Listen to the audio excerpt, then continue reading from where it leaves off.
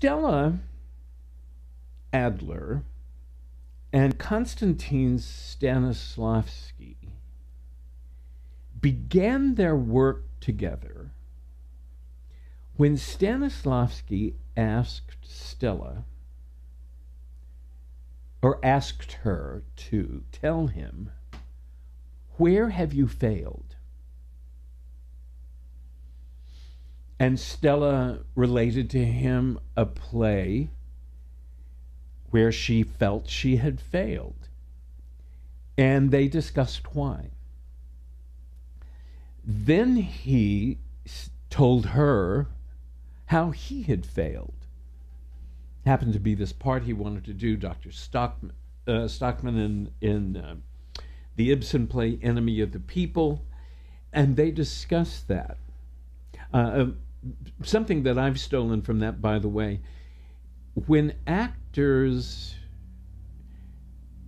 tell me that they sucked at an audition or they really nailed it, I always say to them, what did you do?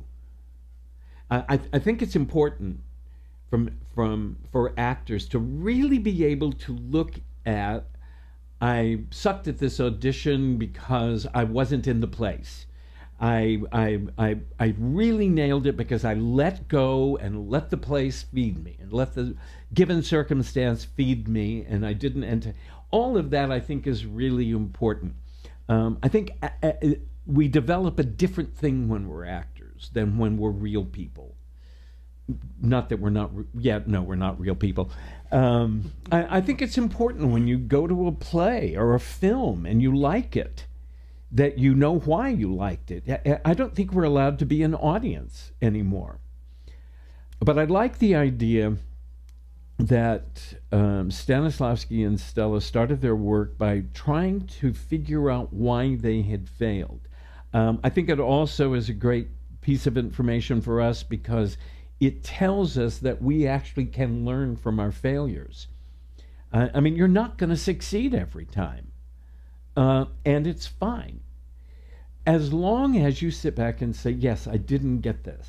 I didn't this. I don't think I got that moment clear when she's bop, bop, bop. And those are really important because then you can solve it.